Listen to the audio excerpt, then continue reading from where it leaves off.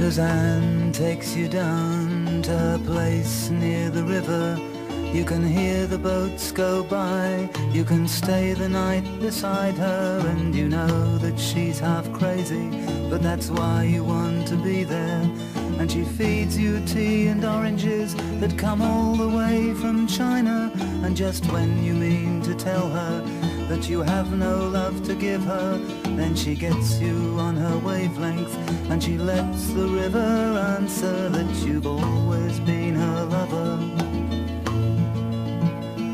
And you want to travel with her, and you want to travel blind, and you know that she can trust you, 'cause you've touched her perfect body with your mind.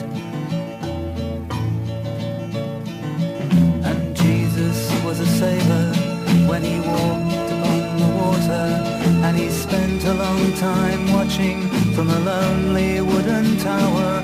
And just when he knew for certain only drowning men could see him, he said all men will be sailors then, until the sea shall free them. But he himself was broken long before the sky would open. Forsaken, almost human, he sank beneath your wisdom like a stone. And you want to travel with him, and you want to travel blind, and you think you'll maybe trust him, 'cause he touched your perfect body with his mind. Suzanne takes your hand and she leads you to the river.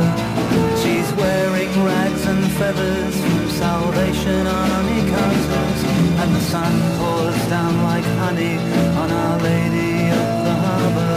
And she shows you where to look amongst the garbage and the flowers. There are heroes in the seaweed, there are children in the morning. They are leaning out for love, and they will lean that way forever, while Suzanne holds the mirror. And you want to travel with her, and you want to travel blind, and you're sure that she can find you, 'cause she's touched your perfect body with her